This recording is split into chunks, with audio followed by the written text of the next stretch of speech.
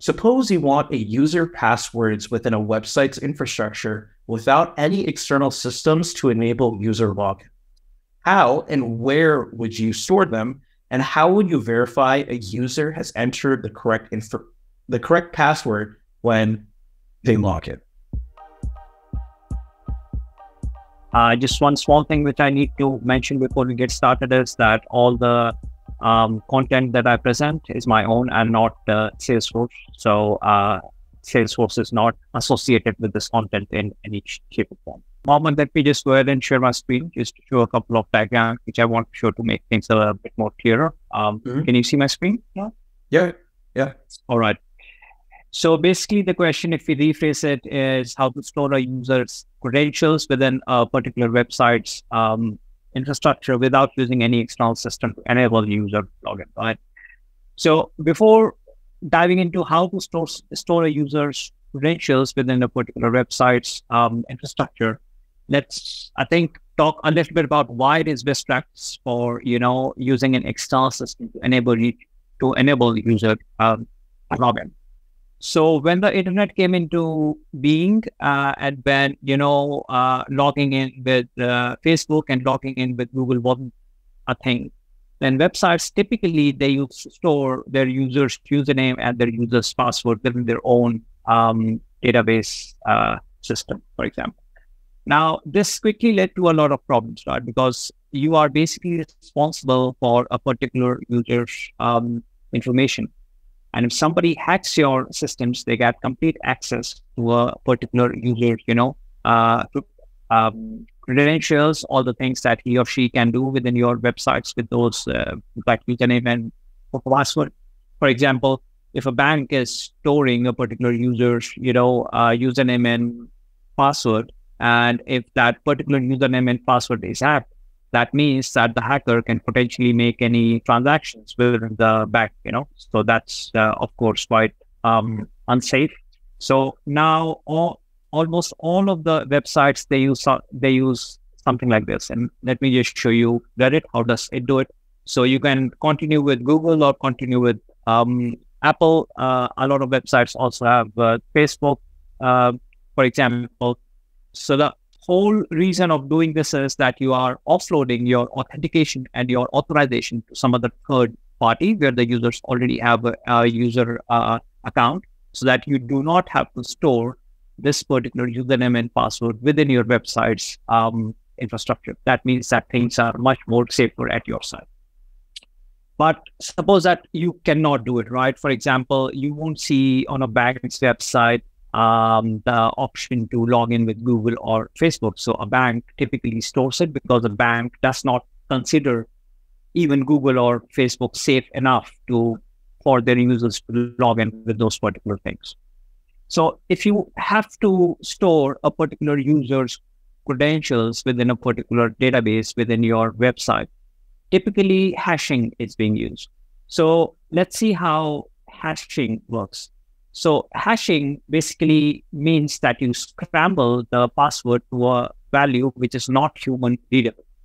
And hashing is done with, a lot of hashing algorithms like SHA 256, and there are several others algorithms like MD5, for example. Hashing means that, for example, if I give it an input, for example, if I have my password as dinosaur, the hash function is going to convert this particular string dinosaur into a value that is non-human readable, and which is going to look something like this. That is BC64365, right? So that is, of course, not human readable.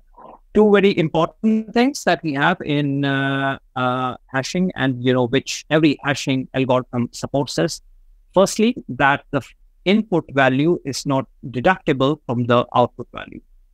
And secondly, no matter what input you give to a hashing algorithm, the length of the output hash is the same. So, for example, if I provide the input called dinosaur, and the hash value provides you an output of the length, let's say 20 characters. Now, if I give a hashing algorithm the input dinosaurs are extinct, for example, still the output is going to be 20 characters itself. So a hashing function basically makes the input almost impossible to deduce from the output.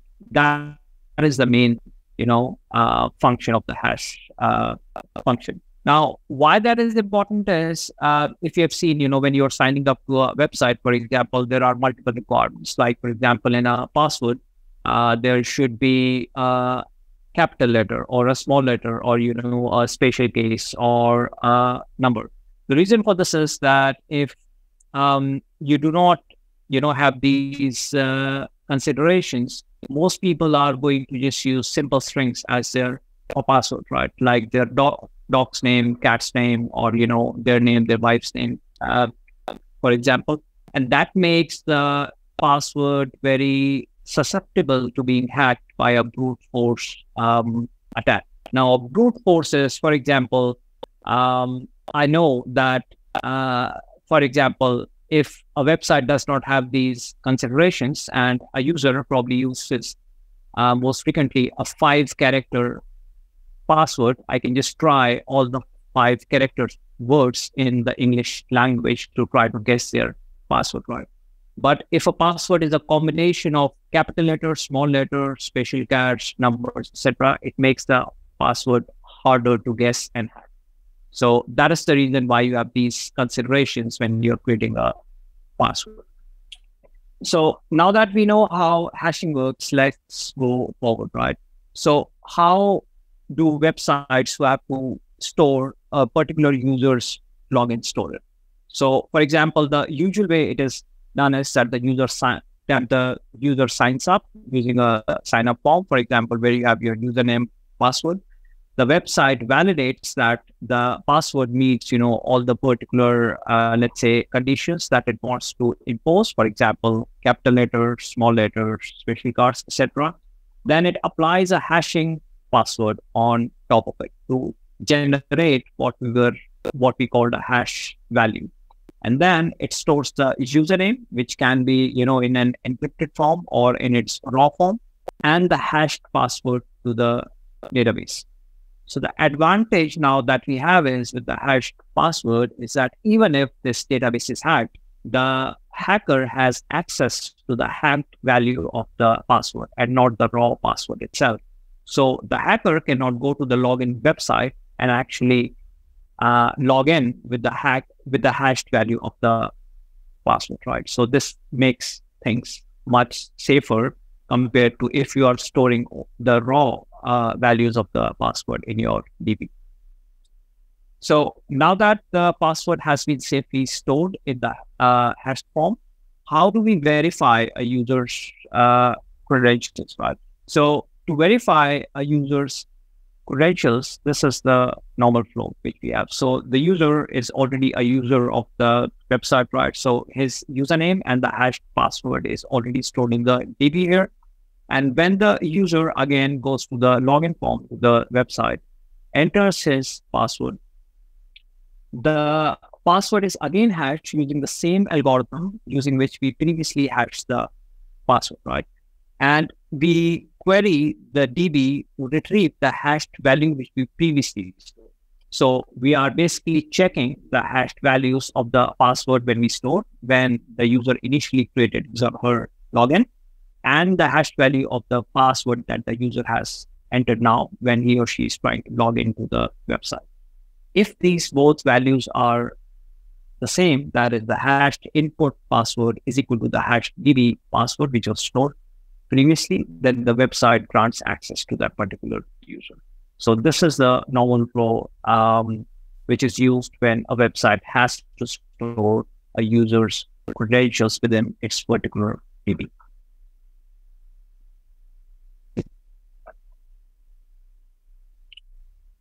Awesome. Okay, thank you again for taking the time and creating this the diagrams and whatnot.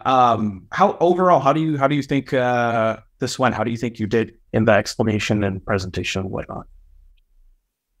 I think I did quite okay. I tried to keep it a little bit more high level in this because, security and hashing is something that goes into a lot of depth, right? And there is Right. basically no end, or there is basically no learning end to, the security field.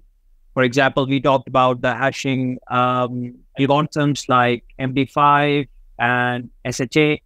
All of these algorithms have strength and weaknesses. So, when, for example, you are implementing a particular type of hashing mechanism in your website, it is important to know what you really want, how much of performance versus security posture we want to go for. So these things are quite important. But I think this is a good overview and a good first step to get started here. Yeah, for sure, for sure.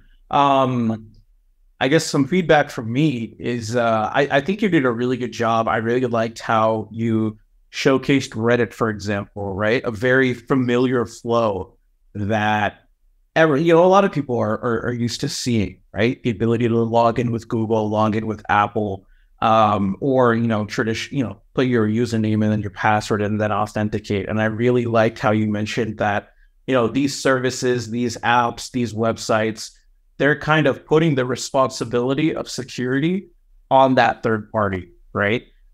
Which when you're, working as a solutions architect, this is something that's pretty, that's pretty common, right? Where customers, they want to make sure that, if something were to happen from a security standpoint, that they're not responsible. It's going to kind of sound messed up, but they can have someone to blame, right? Or they can say, this wasn't on us, this was on, Google, because they handled the authentication, right?